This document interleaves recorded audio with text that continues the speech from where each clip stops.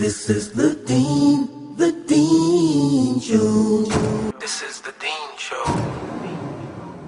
Bismillah, alhamdulillah, assalamu alaikum, peace be with you. Welcome to the Dean Show. Thank you for tuning in. I'm Eddie, your host, and we got back in the studio with us today, Dr. Lawrence Brown. Let me tell you a little bit about Dr. Lawrence Brown.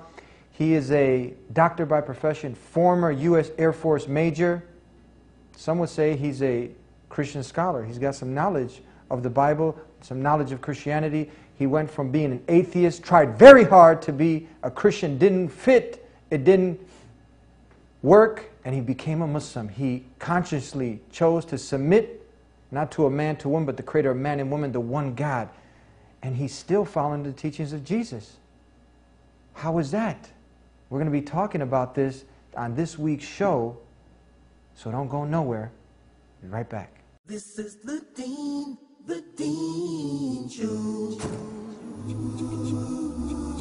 This is the Dean Show. This is the Dean Show.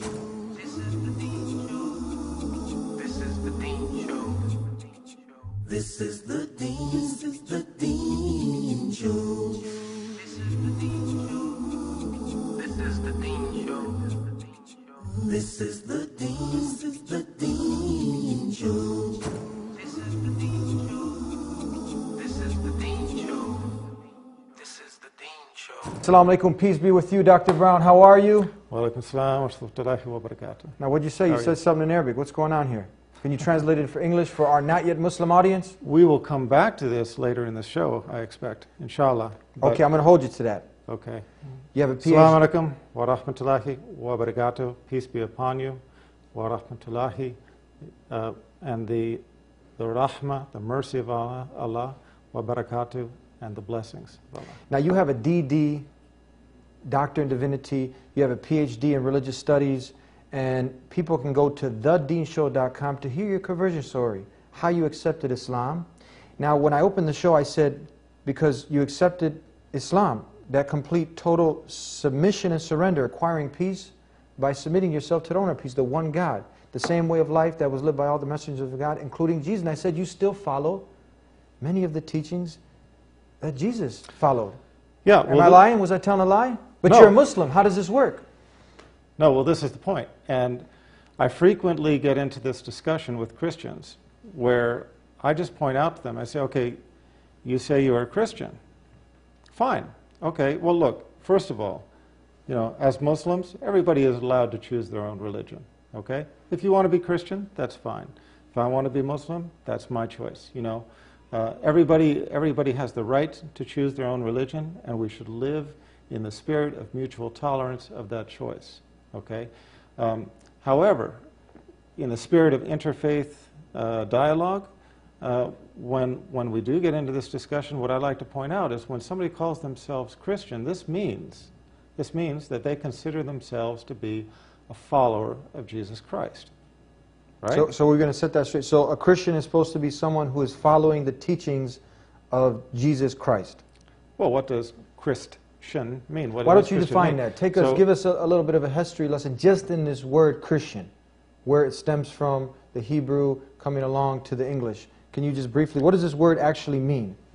Well, if you look in the Bible, you follow the, if you look in the Bible, you find the first reference to Christian.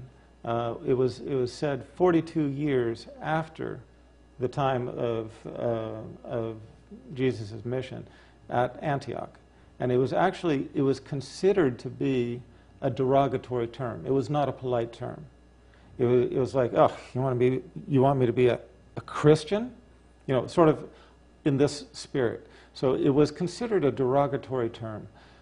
However, with rather typical Christian humility, and I mean that in a good way, not a bad way, but in typical Christian humility, they adopted the term and kept it to basically identify their group.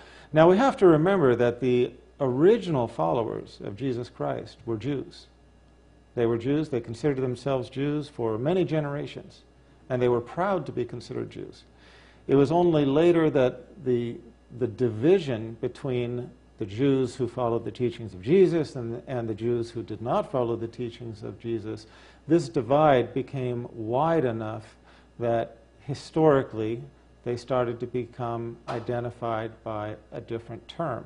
Originally, they started to be called Christian Jews by historians until basically they split to being called Christians, period. Did Jesus call himself a Christian? No, never. Did he ever hear this word Christian?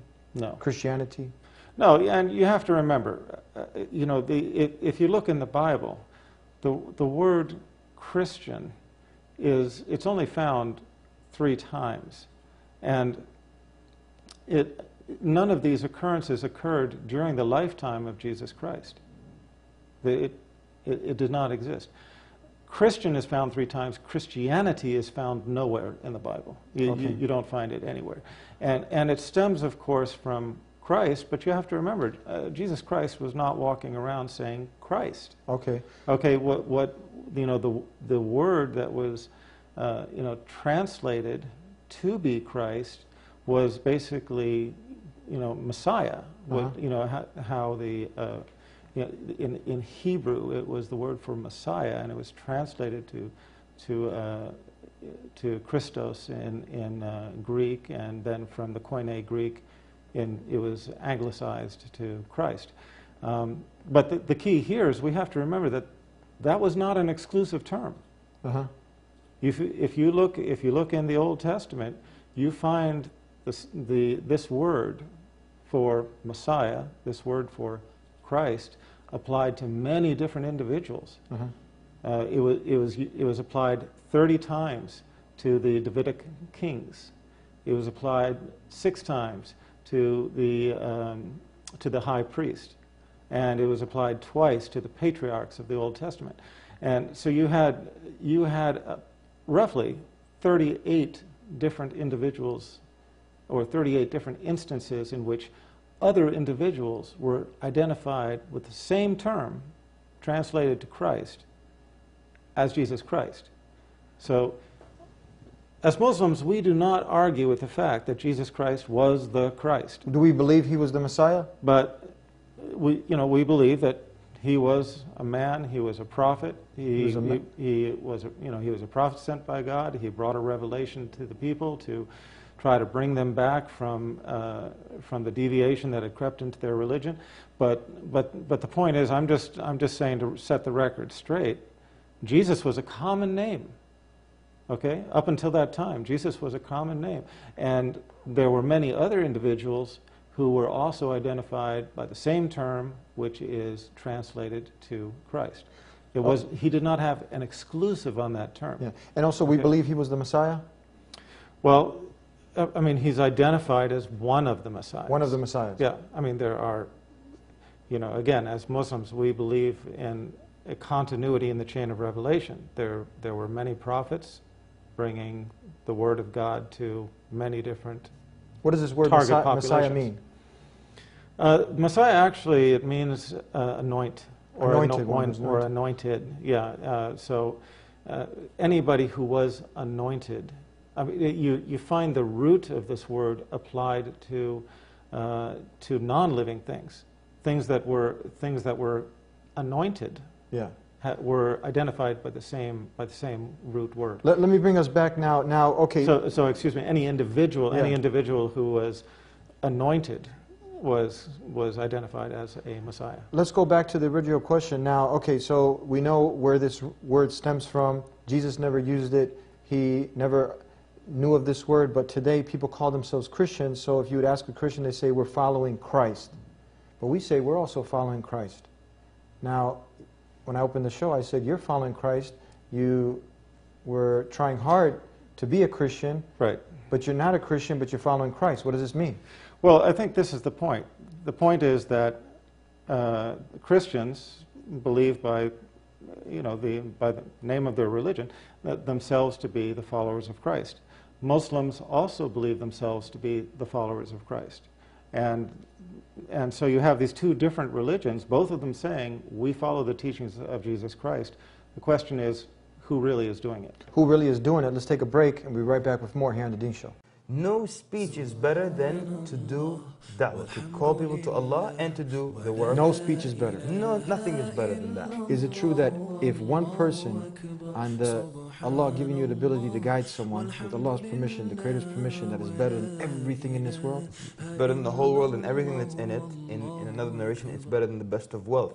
But if we really felt that, Eddie, would we not be out giving da'wah? And this is something that we encourage all the MSAs, all the dawah organizations, the masjids to get this. We want to print more. We give these to the non-Muslims for free. We want our brothers in humanity to become our brothers in faith. I am not afraid to stand alone. I am not afraid to stand alone. If Allah is by my side, I am not afraid to stand alone. I am not afraid to stand alone. If Allah is by my side, I am not afraid to stand alone. I am not afraid to stand alone. If Allah is by my side, I am not afraid to stand alone.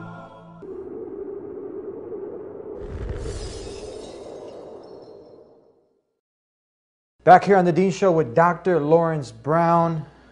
Thank you for being on the show. My pleasure. It's always a pleasure to have As you. always. Now, we are talking about Jesus, peace be upon him, who is beloved to our hearts. He's one of the mightiest messengers of God. We believe no Muslim is a Muslim unless he believes or she believes in Jesus. So we're not the Antichrist? You know, some people would say like these Muslims right. are the Antichrist. Right, of course. And they're trying to project their dislike for the religion.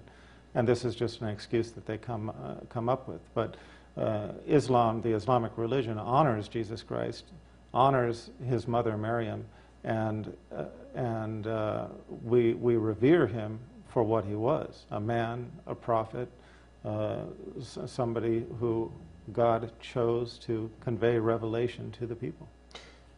Now, someone make a strong argument and say, hold on, that we as Muslims, would you agree, follow the teachings of Jesus more than the Christians do? Well, okay, some make that statement. What I like to just throw out is for people just to look at the evidence and come to their own conclusion. So we can say it, talk is cheap, but we can back it up with evidence? Look, let's break it down. Go ahead, please, break it down. If you're talking with a Christian, it's just kind of natural to say, okay, you're a Christian, you say you're a follower of Christ, I'm a Muslim, I say I'm a follower of Christ, let's just compare some basic issues and see who's really doing it, okay? Ask anybody, close their eyes, and with their eyes closed, just conjure up an image of what they conceive Jesus Christ to have looked like. Hold on, Okay. I'm doing that right now, Dr. Brown. I'm doing that right now. Some people, you know, they have an African-American, you know, with black eyes and curly hair, but someone else is closing his eye. They got blonde hair in this church over here, blonde hair, blue eye. Yeah. And in another church, they got the Jesus, you know, Hispanic looking. Which one is it? Well, look. It depends what church you're at. Okay, and this is because a lot of people have turned the reality of Jesus into a fantasy of Jesus. But they all, but then one thing I want to... well, wait. You know, I mean, they have tried to sort of model him to be closer to their heart's desire. But my point is that no matter how a person sees them, I still see a beard on them, though. That's right. That's right. I see a beard like yours, kind of. And like yours. Okay, and like we see among some Christians, but certainly not the majority. Very few Christians wear a beard, and very few wear a beard because they are following the example of the prophet. They might say they didn't have razors back then. Okay, but let's move on, because this is kind of a superficial... Okay. Because first of all, yeah, they did, I mean, there were plenty of people who shaved. Yeah. All right. There were plenty of shaved, but he had a beard. But the point, yeah, I mean, the point was that if we think about it, just from the very sort of superficial aspect of what Jesus Christ Let's was move like, along from there. Beard. Because let's not get stuck on this point. I mean, we know that Jesus Christ, I mean, he wore a beard. Okay. His mother, Maryam, if you conjure up an image of her, you always see her wearing a headscarf. Okay? Mm-hmm. Walk into any church, look at the stained glass windows, look at the paintings, look at the sculptures. She's always covered. That's like the Muslim wearing veil. a headscarf, which is more like what you encounter with the Muslim headscarf than what you encounter commonly with, you know, Christians on the street. I see. Okay. Okay. In the same way, picture Jesus Christ standing during the Sermon of the Mount or any other time. What do you see him wearing? He's wearing loose, not form-fitting clothing, a long robe to the wrist, to the ankles, maybe tied at the waist by a rope, maybe not, but it doesn't show his form. It's a dress of modesty, okay? And again, where do you see people dressing with modesty more? Among the Muslims or among the Christians, many of whom wear very revealing clothing by yesteryear's standard. This is like the Muslim thobe? Would you compare it to it? Like the Muslim thobe or the Muslim abaya for men, what they call the abaya for men.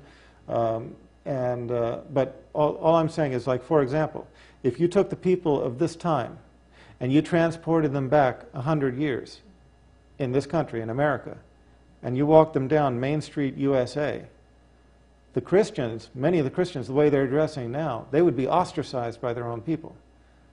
Okay, go and look at movies that were filmed about the people of this time, where they portray them in their realistic clothing, and you'll see the women were dressed again, long flowing dresses, to their wrists, to their ankles, with head bonnets, and so on and so forth. So this is resembling more the Muslim now. Again, we're talking about the fact that the Muslim embodies the appearance. Okay. The appearance of the woman, the headscarf, the appearance of the dress. This is all now kind of superficial aspects of who Jesus was. Give us more. Give us more, please.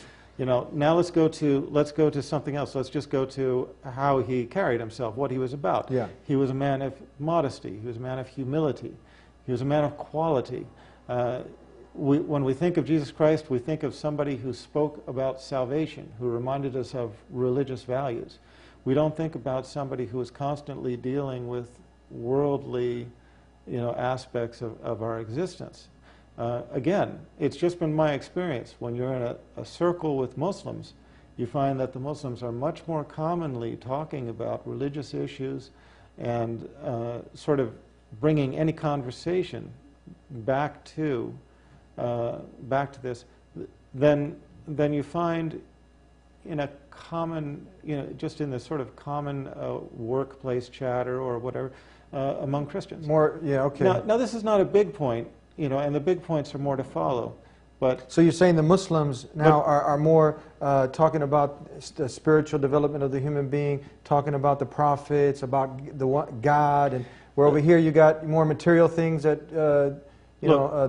people are focusing on, nightclubs, dancing, hooking up with women, things that Jesus never talked about? Yeah, look, it's just, most Christians know that in Christianity, most people in Christianity have made the religion pretty much a Sundays-only religion. Yeah. Okay? But Jesus, this was a 24/7 thing for him. Yeah, exactly. And, you find Muslims praying 5 times a day, making ablution before prayer.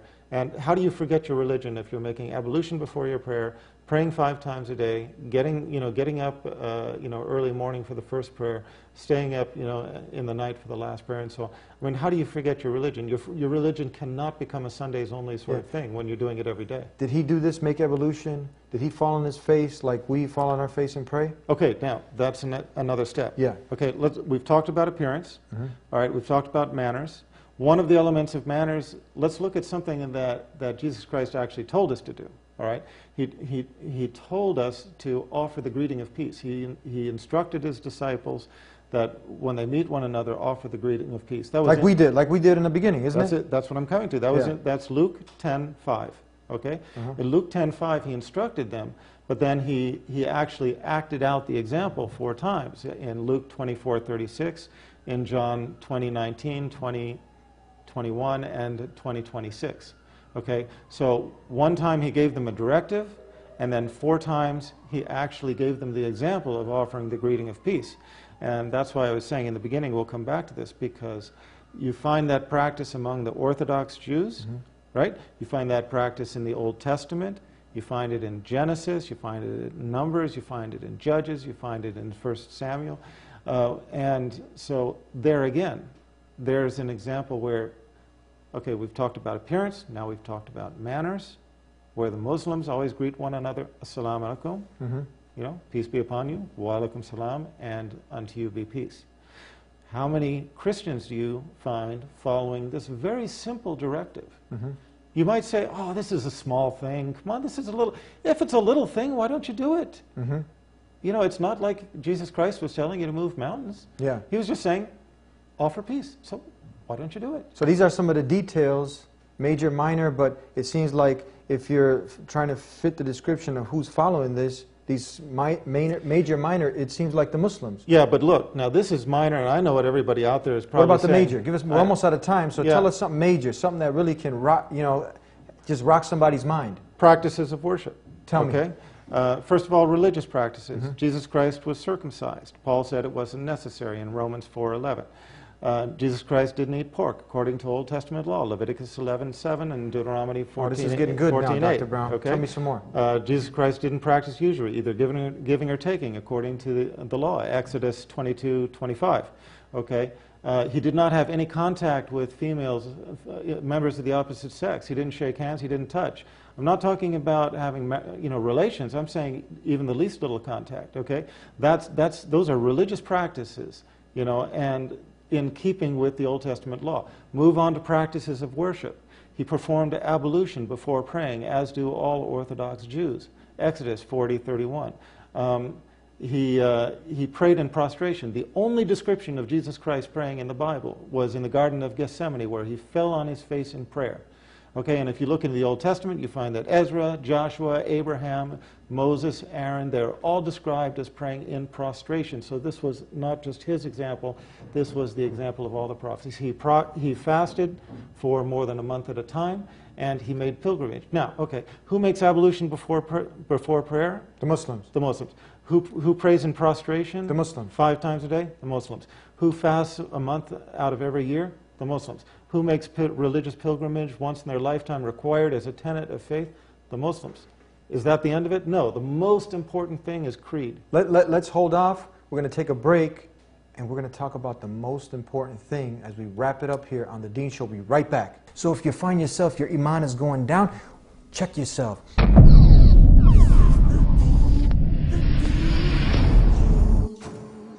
There is none worthy to be worshipped except Allah alone. You got some CD or some music in the car, bobbing your head to 50 cents, or... No, it's common sense. Don't do things that can hurt people. Lady Gaga, Goo, and all that other nonsense? Bullying is haram, backbiting, slandering, and such substitutions as smoking. Stay tuned. 18-inch biceps. We'll see what happens to Eddie on the Dean Show. And we holding it down on the Dean Show early. Make sure y'all tune in. Back here on the Dean Show with Dr. Lawrence Brown, and everything is adding up that it seems like the Muslims, those who have consciously submitted to the one God, because that's what a Muslim is, seems like we're following Jesus, peace be upon him, more than many of the common day ordinary people today. Look, we've talked about appearance. Yeah. We've talked about manners. We've talked about religious practices. We've talked about practices of worship. But the most important thing, and the message that all prophets really came to bear, was the message of creed. In other words, you know, the truth of God. Yeah. Okay? And so we've talked about these 4 things. The most important thing is that Jesus Christ bore the message saying, "Know, O Israel, the Lord your God, the Lord is one." And now you said one. One. One. Yeah. No, look. You didn't do this. You didn't do this. You didn't do any of this. No. Look it up in Mark 12:29, Yeah. Matthew 22:37, and Luke 10:27. Yes. Okay? Three times he bears the message that God is one. This relates back to the first commandment, as you find in Exodus 23. So the bottom line is that Jesus Christ came saying what? Saying he was not sent but to the lost sheep of the house of Israel. Lost sheep. What does this mean? This means that they have gone astray from their message, okay? And what is the message that he is reminding them of? He is reminding them of their law. He is reminding them of Tawheed, the oneness of God. Pure monotheism? Pure monotheism. Now, Triumism? Where does Jesus Christ ever speak about the Trinity in the Bible? Did he ever utter this word? The Trinity is nowhere to be found in the Bible. And the biblical passages that people hold up to support the Bible cannot be used to support the biblical passages that the Trinitarians hold up to support the Trinity are actually cannot be used to support the Trinity. For example, the most common one is the first epistle of John 5, chapter 5, verses 7 through 8. Okay, those were written into the margins of Scripture by a scribe. Those were not in the original Scripture. All right, most valid Bibles of this day have removed that from the translation because it's recognized as invalid. And in the same way, other passages which some claim to support the Trinity can be refuted very, very simply, nothing eloquent. But this is kind of, we've jumped away from the subject. The point is that whether you're talking about appearance, manners, religious practices, practices of worship, or the creed that Jesus Christ taught, he taught God is one. He taught that he was Son of Man. Jesus Christ called himself the Son of Man 88 times. Not the Son of God. No. And this comes down to a very, very critical separation, and that is the separation between the teachings of Jesus Christ and the teachings of Paul. And the reason why this is critical is because Christianity is founded more upon the teachings of Paul than upon the teachings of Jesus Christ. We're going to have to do that in part 2. We have a couple more minutes left. Now, it sounds like to me, and we know that all the prophets of God, they taught Islam. Islam is that call to acquire peace by submitting your will to the owner of peace, the one God, and a Muslim is one who does Islam. Was Jesus a Muslim? All of the prophets were Muslims. I mean, you said all of them. That includes Jesus. So you're saying Jesus? That's a bold statement, Dr. Brown. You have to understand what Muslim means. Muslim means a person of Islam. Islam means a person who submits their will to Allah. Okay, so yes, Islam might have had the name Islam from the time of Muhammad, peace be upon him, but all people of all time who submitted themselves to the will of God were Muslims. Was Abraham a human being? Yes. But when did this word human being come into existence? It wasn't during his lifetime. Nice. Right? I see. I like that example. Was Moses, Noah, Jesus? They were all human beings. Were they human beings? That word didn't exist during their lifetime. I like that. Okay? The word came into existence later, but it applies backwards as well. Same thing with the word Islam. Islam is a general, it's a description of those who submitted their wills to Allah, and even though that word may have, come into existence with the revelation of the Holy Quran and the prophethood of Muhammad, peace be upon him, it applies to those before him as well, who fulfilled the qualification. One last point, we're out of time, one last point. You said earlier he was a Jew, now we're saying he's a Muslim. How do you put the two together? Can he be both at the same time? Yeah, absolutely. He was an Orthodox Jew in the sense that he was not bringing any new law. Yeah. He was restoring the law of Moses.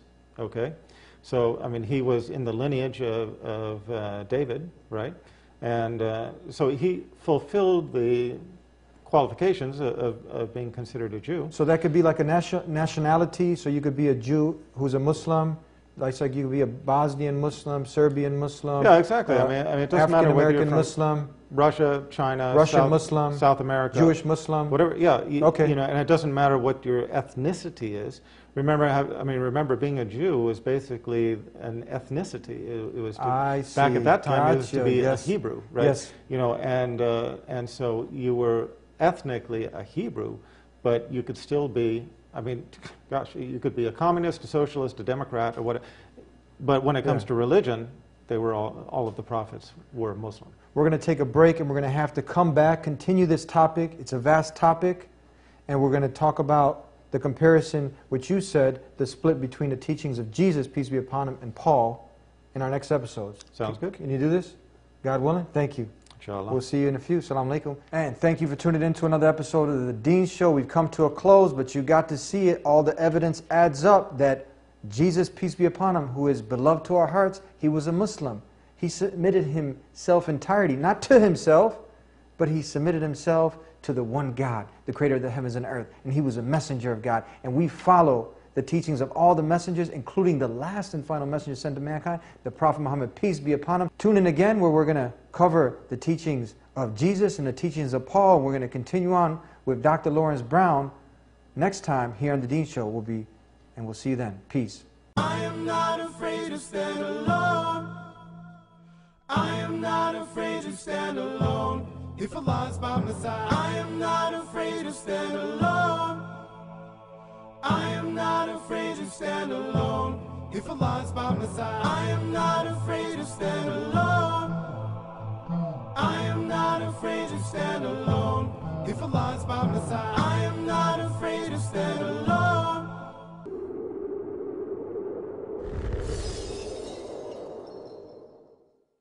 So if you find yourself, your iman is going down, check yourself.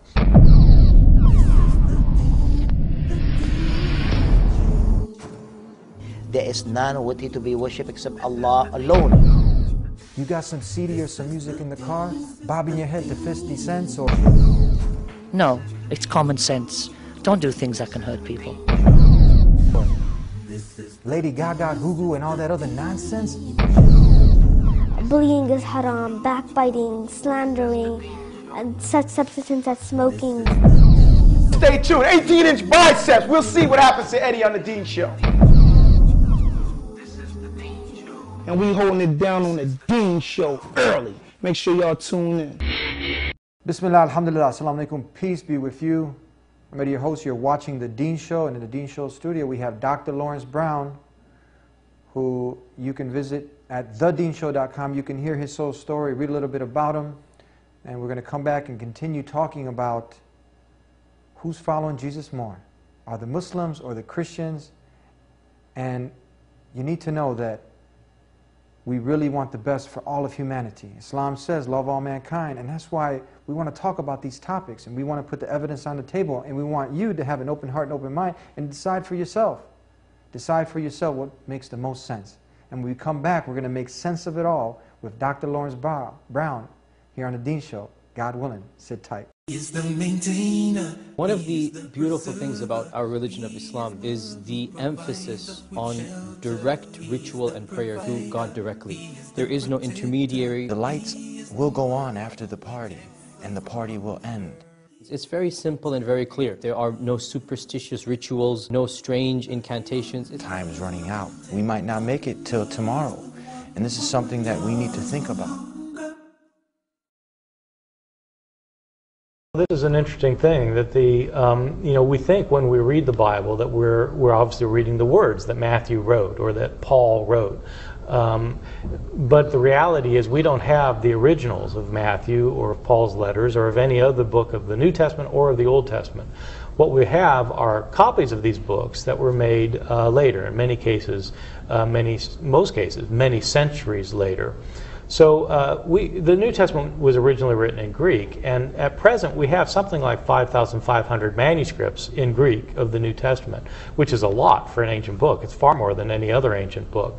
The problem is most of these copies are hundreds and hundreds of years after the originals, and all of them have differences in them, so that the scribes who were copying these manuscripts changed the text that they were copying, sometimes by accident. I mean, sometimes they just made mistakes. They were sleepy or incompetent or whatever. But sometimes it looks like scribes actually thought the text should say something other than it did, and then so they would change the text. Assalamu alaikum, peace be with you. Wa alaikum salam. Doctor, thank you very much for joining us, Dr. Brown. Now, time is short, and it's of the essence. People can go to thedeanshow.com, read a little bit about you. You have a doctor's in divinity, you have a PhD in religious studies. You're an eye doctor by profession? Correct. Yeah. Ophthalmologist? Yep. The eyes have it. Yeah. Now, you weren't a general, close to being a colonel, former U.S. major. No, did you say hua? The only general I was ever was I was a pain in the behind. But yeah. A general pain in the behind. Yeah. But no, I was a major. Yeah, that's right. Okay, so great. So you are someone who's qualified to talk about this topic. In your previous shows that we've done, you talked about that you were an atheist, actually. Mm-hmm. You were trying very hard to be a Christian, and you ended up becoming a Muslim. The same way of life that Jesus, peace be upon him, followed, and we covered this in our last show, and we want to make sense of it all. That's how I opened up the topic. We want to make sense of it all. There's a lot of confusion out there, and you said there was a split. In the last show, people, again, go to watch that show we did. You said there was a split between the true teachings of Jesus, peace be upon him, and now the teachings of Paul. Right. Well, it's more in a practical sense, it's a division between the teachings of Jesus Christ and the teachings of the church at this point. But what it comes down to is the teachings of Jesus versus the teachings of Paul, because the foundation of Christianity at this point is more upon the teachings of Paul than upon the teachings of Jesus. Now, a lot of Christians will not like hearing this. A lot of people out there, a lot of Christians hearing that Christianity is founded more upon the teachings of Paul than upon the teachings of Jesus will object to that. But the fact of the matter is that that is so well recognized now, even among Christian scholars, that the Christians themselves, many Christians themselves are speaking of this very fact.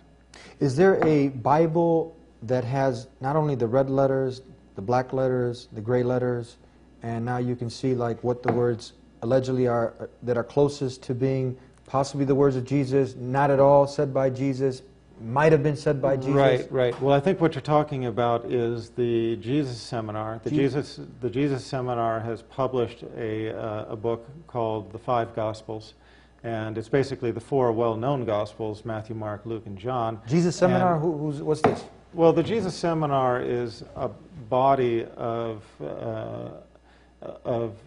Christian fellows who came together to analyze the Bible, and by analyzing the Bible, agree upon the authenticity of Jesus' sayings within the Bible. Are these scholars that got together?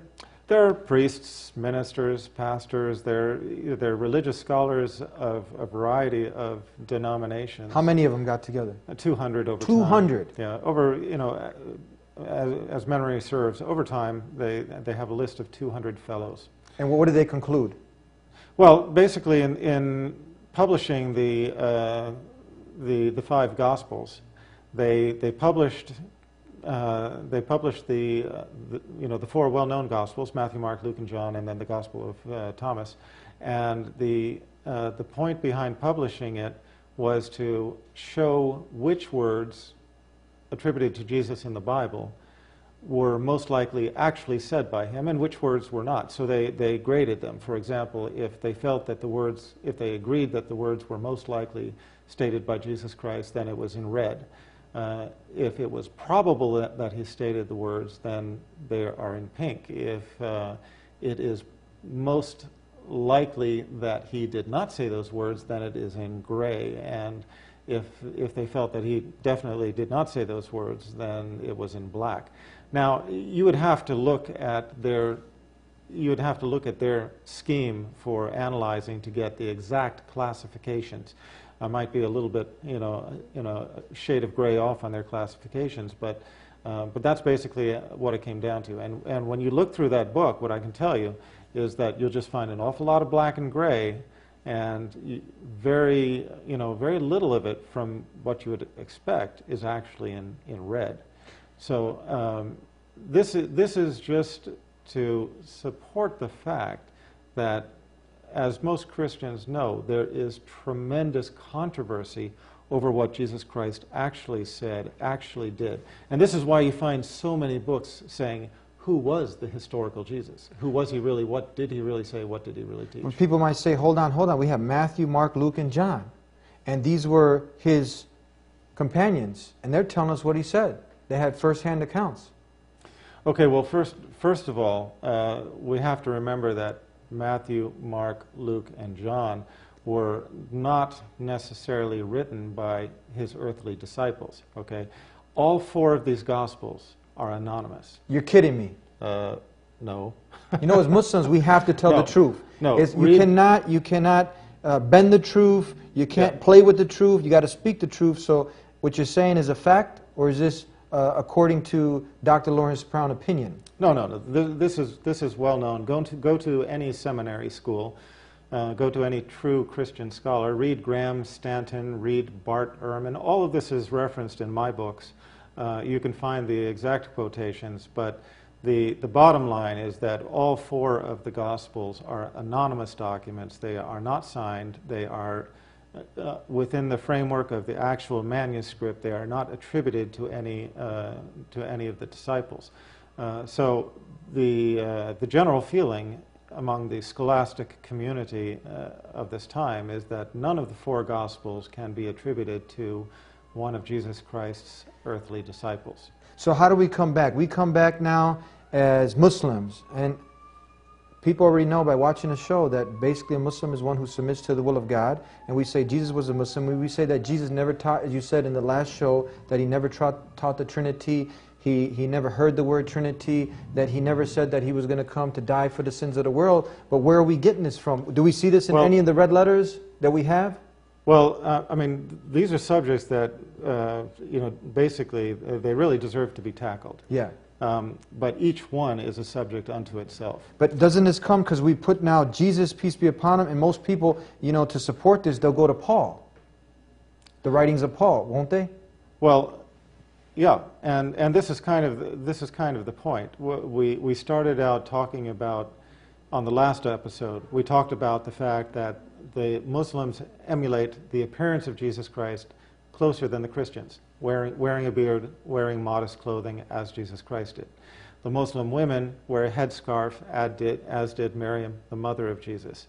Okay, the practicing Muslims, they conduct themselves with humility, with modesty, and they follow the tenet of religious practice that Jesus Christ taught of bearing the greeting of peace. Okay, other religious practices, as we spoke about, circumcision, avoiding pork, avoiding usury, avoiding contact with the opposite sex. These were all practices of Jesus Christ that Muslims follow better than the example of the Christians. When you come into the acts of actual worship, making ablution before prayer, praying in prostration, fasting a month during the year in Ramadan, making pilgrimage for religious purposes. These were all practices of Jesus which we find better exemplified among the Muslims than among the Christians. When it comes to creed, we find Jesus Christ teaching 3 places in the Bible that God is one, and we don't find him teaching the Trinity anywhere. Now, that's a big issue, and we can come back to that. Let's come back to that after the break. Is that okay? That's fine. We're going to take a break. We'll be right back with more over here with Lawrence Brown on The Dean Show. I am not afraid to stand alone. I am not afraid to stand alone. If Allah is by my side, I am not afraid to stand alone. I am not afraid to stand alone. If Allah is by my side, I am not afraid to stand alone. I am not afraid to stand alone. If Allah is by my side, I am not afraid to stand alone.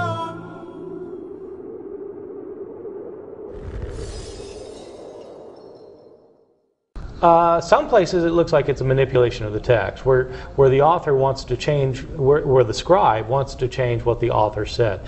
I mean, in many cases it may be that the scribe thought this is what the author really meant, and so he changed it. But sometimes the text gets changed to say just the opposite of what it originally said, and so that can be a little bit troubling. Yeah. Back here on the Dean Show with Dr. Lawrence Brown, and I want to go back to Jesus and Paul.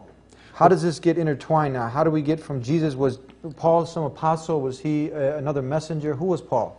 Okay, well, this is kind of where I was leading to. Yeah. Just before the break, we were looking in the first episode of the series. We were looking at how the teachings and the example of Jesus Christ, we find them in many cases better exemplified among the Muslims than among the Christians. And what we're talking about is how both Christians and Muslims say that they are followers of Jesus Christ, who is really doing it. Now, when you look at the teachings of Jesus Christ and you look at the teachings of Paul, one thing that really stands out is that they're almost virtual opposites. Opposite. Now, you would expect them to be the same. It's like the antithesis of each other's teachings? No, you would expect them to be the same. Yeah. And the church makes them sound like they're the same, but in fact they're basically opposites. Opposite. I'll give you an example. I mean, Jesus Christ taught Old Testament law. Yeah. All right. He came bearing the law of Moses, not trying to change it. I mean, he said, he expressly stated that he did not come to destroy the law and the prophets. I did not come but to fulfill. And he came as what Christians recognize him to have been, Rabbi Jesus, right? So being Rabbi Jesus, I mean, what does it mean to be a rabbi? I mean, obviously you're following Old Testament law. So Jesus Christ bore the Old Testament law to the people. Paul negated it. Paul basically came up with the concept of justification by faith. So on one hand, you had Jesus Christ holding the people accountable to the law. On the other hand, you had Paul saying, no more. Yeah. Canceling it. In the same way, Jesus Christ stated that he was an ethnic prophet. He stated that he did not come but to the lost sheep of the house of Israel. Yes. Negating everybody else. Yes. I did not come but to the lost sheep of the house of Israel. Paul said he's a universal prophet for everybody. Okay, now you can't have it both ways. Jesus Christ said one thing, Paul said another, and these two things cannot be, they are mutually exclusive. You cannot blend them. Jesus Christ taught prayer to God. I mean, the Lord's Prayer. When you pray, pray in this way, right? And he taught prayer to God, our Father who art in heaven. He didn't say to the people, pray to me. Jesus Christ taught prayer to God. Paul taught prayer to Jesus. Jesus Christ taught divine unity. He taught that, the Lord our God, he taught the Lord our God, the Lord is one. Okay, but it's the Pauline theologians who 300 years later derived the concept of the Trinity. So all I'm saying is that if you look at the Bible and see how the teachings of Paul contradict the teachings of Jesus, you basically are drawn to consider the fact that you need to decide which one you're going to follow.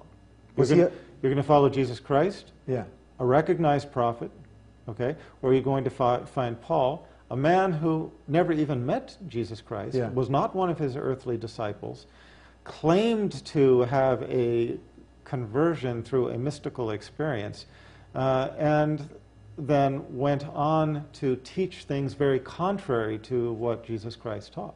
So he wasn't an apostle. He wasn't a prophet. He wasn't someone chosen by Jesus or God to speak on their behalf. Well, what is an apostle? I mean, people call him an apostle and they elevate his status according to how they recognize him. But he was not a disciple. He was not he was not an associate of Jesus Christ. No. Not at all. Okay. And did the brother of Jesus, James, who's mentioned in the Bible, and many of the other companions, did they, if you read the Bible, take him to task for a lot of the things that he was teaching?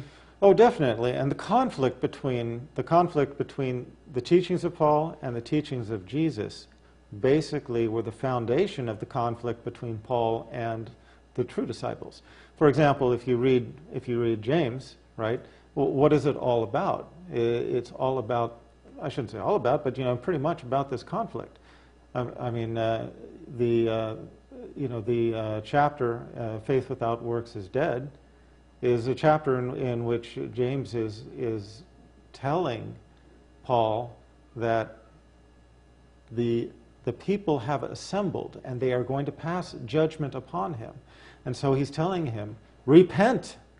Repent from the path that you are taking. Negating the Old Testament law and changing the concept of the reality of Jesus Christ. James is telling Paul? You have to remember, Paul put forward the concept of justification by faith. Yeah. That you are justified in all things by faith and not by the law. Okay, you're not held to the difficulties of the Old Testament law. This, in their time, was punishable by death. Yes. This was blasphemy. Okay, and so James was, as you said, taking him to task. In the same way, you see conflict with Barnabas. You see conflict with Peter. The alleged rock upon which the church would be built, and so on. So you find one disciple. I mean, just find one disciple who agreed with Paul, who wrapped his arm around him and said, "Yeah, buddy, you and me, we're in this together." No, it didn't happen. So if you look at the Bible, and now you look at it with an open heart, open mind, and not what your pastor or preacher is telling you, and you look at what God is saying, what Jesus is saying, what James, his brother, is saying, you'll find them in unity. But if you look at what Paul is saying, you see the exact opposite, the antithesis of their teachings. Basically, you find Jesus keeping to a particular teaching. You find James and the disciples exemplifying that or following that, and you find Paul on the opposite side. He's going somewhere over here, way off the left. And this he's out of the ballpark. No, this is why this is why many scholars have basically categorized Christianity into the category of those who are following the teachings of Jesus, those who are basically Pauline Christians in the modern sense of Pauline Christians, which means following the teachings of Paul. It seems like there has to be another messenger to come. It seems like there's some confusion, and there has to be someone else coming to make things right. Was there any talk of another prophet in the Old Testament, the New Testament, that talks about another prophet who's going to set things straight? This actually, okay, this might sound like a complex issue, but it actually is very straightforward. The Old Testament speaks of 3 prophets to follow. Go and ask any Jewish rabbi anywhere in the world how many prophets they are expecting to follow, and they will say 3. Now, there's evidence for this in the New Testament. Go to your New Testament, open it up. You'll find that when John the Baptist was preaching, the Jews sent their scholars to ask him who he was. And they accost him, basically, and they ask him. They say, "Are you Elijah?" He says, "No." "Are you the Christ?" He says, "No." "Are you that prophet?" He says, "No." How many fingers is that? Elijah, Christ, that prophet. 3 fingers. 3. Okay? And when he denies it, then they actually restate it. They say, if you are not Elijah, if you are not the Christ, if you are not that prophet, who are you? Okay, so it was clearly acknowledging the fact that they were expecting 3 prophets. Now, later on, we find Jesus Christ identifying John the Baptist as Elijah. Another passage is in conflict with this, but we take it upon faith that out of these 3 prophets, John the Baptist was one, Jesus Christ was the second, and that leaves a third who's unaccounted for. Holy Ghost? No. Do they argue this, Holy Ghost? No, that has nothing to do with it. Nothing to do with it. So you can't use this as an argument. We're not talking about the Trinity here. We're talking about the expected prophets to follow in the continuity of the chain of revelation. Okay, prophet. This is someone that's coming. Yeah, this is a human entity. Okay. Okay. So, as I said, out of the 3, John the Baptist was number 1, Jesus Christ was the second one, and this leaves 1 additional prophet. This is why Christianity is identified as a messianic religion, because they are still waiting for the final prophet to complete the predictions of their own scripture. Can we tell them the final prophet, the last and final prophet that's sent to mankind when we come back from the break? Fine. We'll be right back with Dr. Brown. On the outside, everything looks good. You see the $100,000 cars, you see a lot of diamonds, you see a lot of females, and they think that this is, this is a life. This is like, paradise right here on earth. It's not anyone's job to go into someone's heart and change their heart. Your job is to tell people what the truth is. And the reality of it is, while I'm sitting here constantly paying for the disease, the cure was free.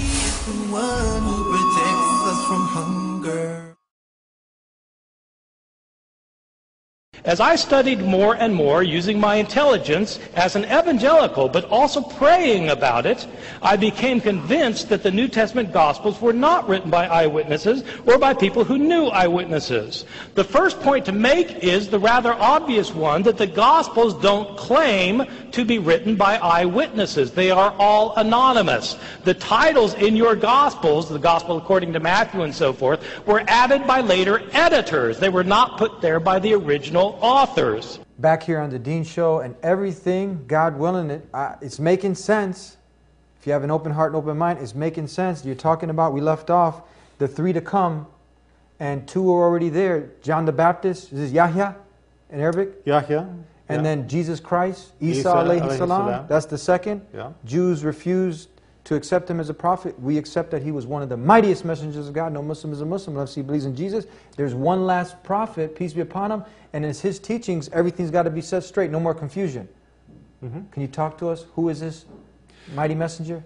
Well, I know, of course, you want me to say Muhammad, sallallahu alaihi wasallam, and that's of course my answer. That's of course your answer. Yeah. The bottom line, though, is that each person has to examine the life of Muhammad, peace be upon him, examine the revelation that he brought, and based upon that examination, along with prayers to God to guide you, each person has to come to their own conclusion. I like that. We're not going to push it on nobody. No. We're not pushy. I mean, it's easy to stand up in front of a camera and say, the final prophet was Muhammad, believe it or not. Look, it's not that way, okay? Yeah. I mean, it's not that way. We are inviting people to examine our beliefs. We are inviting people to examine the evidence for themselves and to come to their own conclusions. Yeah. So Okay. we're going to leave it up to the people now. Yeah. It's confusion out there, and you know, things aren't making sense. Look, it's not complete confusion. I mentioned before the break that the Old Testament spoke of 3 prophets to follow. Okay? Excluding, taking away John the Baptist and Jesus Christ, that leaves 1. You would expect in the New Testament to find reference to that 1. You would expect to find Jesus Christ speaking of that 1. And in fact, he does. There is a famous passage in which Jesus Christ mentions the fact that it is good that he will go, because if he does not go, he cannot send what is written in the foundational manuscript as allos parakletos. Okay? Allos parakletos. Allos means another, parakletos means comforter, advocate, like a legal advocate, a helper. What is parakletos? It doesn't matter. Why? Because elsewhere in the Bible, in the first epistle of John 2:1, Jesus Christ is identified as parakletos, as a paraclete. Okay? So now we know what a paraclete is. Whatever a paraclete is, Jesus Christ was one. And now he is saying that after he goes, he will send allos parakletos, another paraclete. The key word here is another. All right?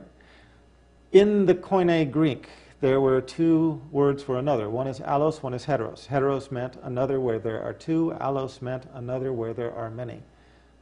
Allos parakletos meant another of whatever Jesus Christ was, because he was a paraclete also. So another of many, like what Jesus Christ was. Doesn't that sound more like the final prophet in the completion of the chain of revelation of many prophets? So actually, even in the New Testament, you find evidence of the final foretold prophet. As Muslims, we believe that to be Muhammad, peace be upon him, and all those who are upon a religious investigation simply need to examine the evidences for themselves. Just one last point. Just please tell me if someone, just to move this out of their mind, someone says again, that's the Holy Ghost. What do you got to say?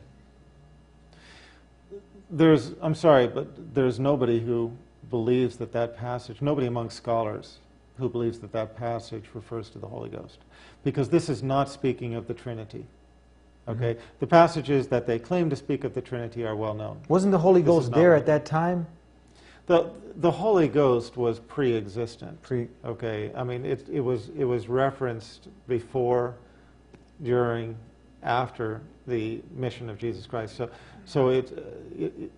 this is, I'm just... Because I've heard people say this, that when you mention this, some people say, okay, this was the Holy Ghost that's going to come and be inside of you, and you got to get full of it to understand it. Yeah, but I'm sorry, but these are, I'm sorry to put it on these terms, but these are the laity. These are the people who are they're creating an explanation for it. Okay, these are not the scholars. I see. Get a scholar on your show who says that. I don't think you'll find a valid Christian scholar anywhere in the world who will claim that these passages refer to the Holy Ghost, because these passages, explicitly refer to predicted prophets. I'm in the middle of reading some of your books, Guided, Misguided. I love them. Tell us a little bit about your books that you got and where people can get a hold of you, Dr. Brown. Okay, well, there are 2 websites. One is eighthscroll.com. Just spell it as it sounds, eighth, E-I-G-H-T-H, scroll, S-E-R-O-L-L.com. The second website is leveltruth.com. The series of books that I have written include an action-adventure novel called The Eighth Scroll.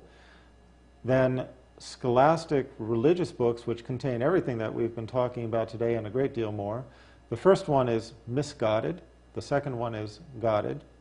And if you go to the website, leveltruth.com, you will find also articles, my conversion story, and I have other books that are soon to be published. Thank you very much. May God Almighty, Allah, reward you for being with us. Thank you very much. Thank you for having me. Thank you. And thank you for tuning in to another episode of The Dean Show. Thank you so much. And we never want to hurt anyone's feelings. We are sincerely trying to deliver to what we feel is the truth. It's very simple. It's rational, logical. All you have to have is an open heart and open mind. And we talked about the teachings of Jesus, peace be upon him, and that we're following those teachings. And we talked about Islam, which simply means to acquire peace by submitting yourself entirely to the owner of peace, the one God. And that is what all the messengers of God were on, and that's what we're on. So if you want to learn more, continue to tune into The Dean Show. You can even call the 1-800 number on the screen to get a free copy of the Quran. And we'll see you next time, God willing, inshallah. Until then, peace be unto you.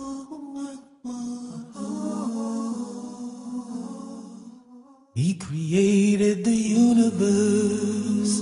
To him belong the heavens and the earth. The ever-living, he is the first. He's the owner of mercy. He sent his messengers to warn his creatures of the grave dangers of worshiping other than Allah. There is none greater than the Creator. Allahu Akbar, Allahu Akbar. There is none greater than the